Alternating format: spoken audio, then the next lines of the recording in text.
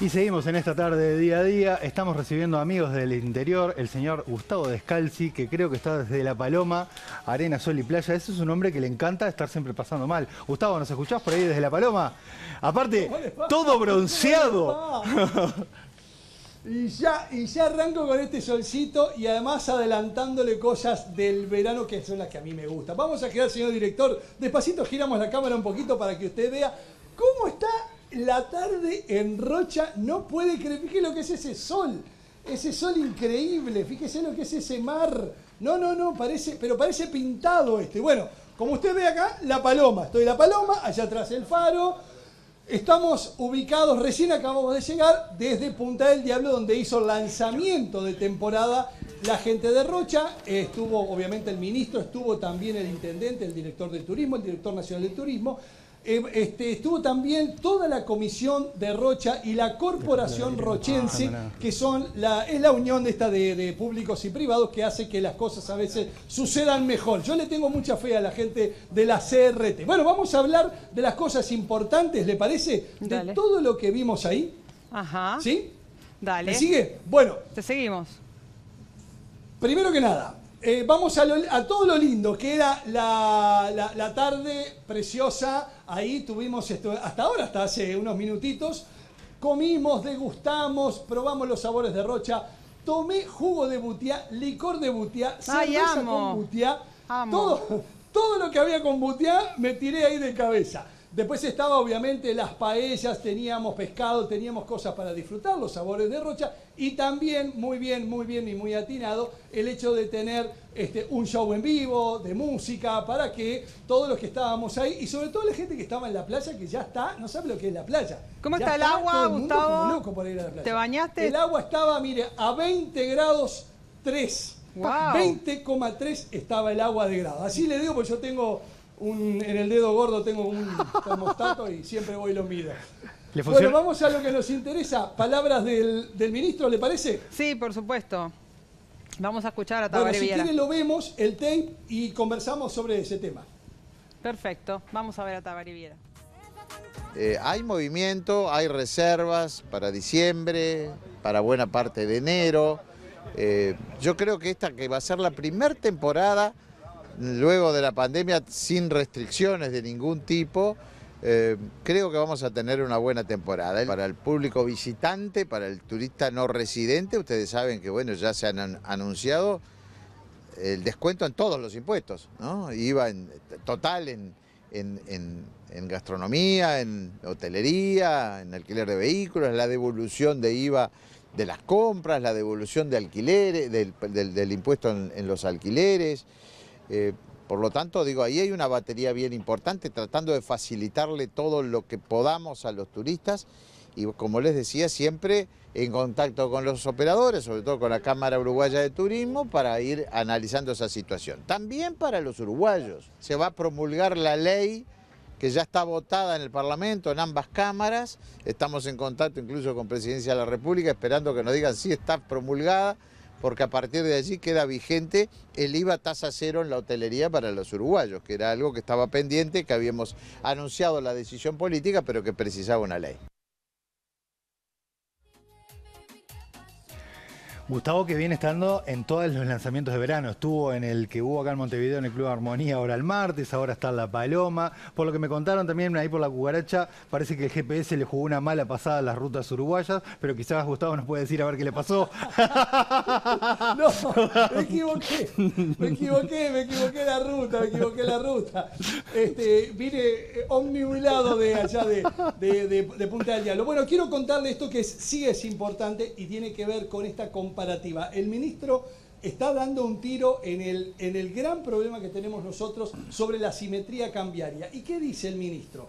La comparativa hoy, vamos a tomar un ejemplo cualquiera, hoteles de 2 y 3 estrellas, comparando, digamos, similar ubicación cerca de la playa, similar calidad de hotelería o de servicio, comparado en los balnearios de Rocha, algunos segmentos en Maldonado, o, por ejemplo, Atlántida, en comparación a los balnearios, digamos, que son siempre requeridos en la Argentina, como puede ser Pinamar, como puede ser Mar del Plata, como puede ser, qué sé yo, Carilo, no hay diferencia.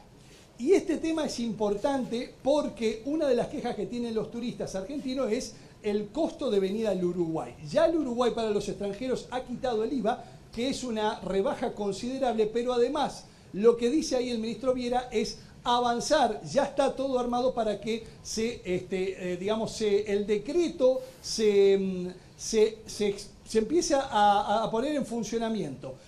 El descuento del IVA para los uruguayos, se reglamente, eso es lo que no me salía, se reglamente para que los uruguayos puedan también tener el mismo beneficio del descuento del IVA. Bueno, esto es muy importante porque hace que el costo de alojamiento de hotelería, sobre todo en este momento del año, sea sensiblemente menor. Y en la comparativa con los balnearios argentinos, estamos ahí, estamos prácticamente en el mismo escalón. Sobre todo para ellos mismos. Sí, porque en realidad para los argentinos hay una diferencia, la asimetría cambiaria que hace que, por ejemplo, vamos a poner un ejemplo cualquiera, tomar un colectivo en el Uruguay, tomar un colectivo de común y corriente, en la Argentina cuesta 8 veces menos. En Argentina los sistemas de transporte público reciben un subsidio tan grande que hace que el costo del boleto sea ridículo. No existe comparativa con eso, no se puede comparar el costo del boleto en el Uruguay con el costo del boleto en la Argentina, que está totalmente subsidiado. Pero cuando vamos a la comparativa del trabajo de los privados, que podría ser la hotelería, elija enero, elija diciembre, elija febrero, elija el mes que usted elija y compara el mismo hotel o de características similares entre el Uruguay y la Argentina, se va a encontrar que no hay diferencia. Y este puede ser un momento como para empezar a trabajar sobre ese tema y que haga que los argentinos empiecen a venir más. Este fin de semana en la Argentina hay, feriado largo, fin de semana largo. Ya en Punta del Este ya habíamos visto ayer la llegada de muchos argentinos. En Rocha vimos una buena cantidad de argentinos. Y de a poco vamos tomándole calor, vamos tomando este calorcito para acercarnos a la temporada. De hecho, Gustavo, había una gran cola en los puentes, tanto en el de Fraiventos como el de Paysandú, de argentinos que venían a pasar el fin de semana, de justamente era eso, más allá del tema cambiario, preferían nuestras playas y nuestras costas en este fin de semana. Pero sé que tenés algún chimento ahí también para contarnos. Espere un poquito, mire por qué, vamos a votar, señor director. ¿Por qué? ¿Por qué se prefiere? Fíjese lo que es esto. Parece pintado. ¿No se ve como un cuadro esto ahí? Literalmente. Es impresionante, es impresionante. Pero bueno, tengo que ir a los chimentos. Exacto. Y tengo que ir a darle una buena noticia a mi amiga Y no Valeria es que te guste. Así que... No es que te guste. No me gusta. Yo no quería hablar de es que te obligan. Porque en este chimento... Intrusos en la paloma. Viene un poquito. Yo voy a moverme del escándalo que tiene este tema, que viene de 8 años de un gran escándalo, para darle por primera vez en este proceso judicial una buena noticia a mi amiga Valeria Massa. Anóteme ahí. Se aceptó por parte de la justicia uruguaya el proceso concursal, así le gusta decirle al doctor Galeano, que es el abogado del grupo Celenza. ¿Recuerda el grupo Celenza, que es este complejo precioso que está ahí en Manantiales, de la cual Valeria Massa y Alejandro Gravier, su marido, eran la cara, eran los principales promotores? Usted, ella decía, esta es mi casa en Punta del Este, el complejo Celenza, el Celenza Spa, bueno, todo eso. Resulta que en un momento los españoles, estos pillos españoles, que son los directores y los accionistas principales del complejo, cortaron la cadena de pago. Hubo distintos tipos de problemas ahí que llevaron a la justicia este tema. Entre ellas a mi amiga Valeria Massa, que le habían quedado debiendo $400.000. No es poca plata, ¿no? 400 lucas. No es poca plata. Y con el cambio blue en la Argentina ni se sabe, son petromillones. Imagínense, son millonarios. Bueno, le cuento que ese dinero nunca lo cobró. Resulta que al aceptar la justicia uruguaya el pedido de concurso de acreedores o proceso concursal, como le gusta que le diga el doctor Galeano, habilita que los accionistas armen este plan de pago y comiencen a ejecutarlo, que van a empezar a cobrar no solo Valeria Massa, sino también más de 30 pequeñas empresas de ahí de Maldonado, constructores, albañiles, personas que daban servicio, que le vendían productos al Celenza, que se les cortó la cadena de pago. Al habilitarle la justicia del Uruguay, podrá disponer de algunos bienes que todavía el lugar tiene. Hay algunas propiedades para vender, hay dinero para cobrar, hay créditos para ejecutar, con lo cual con el dinero que entra se va pagando. Así que recién una vez que se apruebe en la asamblea de socios y que esté todo ok, a partir de esa fecha hay que dejar pasar un año y a partir de ahí se van a cobrar en 4 cuotas consecutivas y anuales, es decir que mi amiga Valeria Massa va a tener este 2023 un verano gasolero. Gasolero, mucho canje, pero ojo. Pero tiene 5 cuotas para adelante hasta el 2026 está El cobrando. 2024, y sí, el 2024, 100 lucas, 2025, 100 lucas, hasta el 27. Hasta el año 27 va a cobrar 100 lucas en pesos uruguayos, no solo Valeria Massa, sino otras empresas y otras personas que están esperando hace muchos años que la justicia del Uruguay habilite este proceso concursal para que puedan cobrar.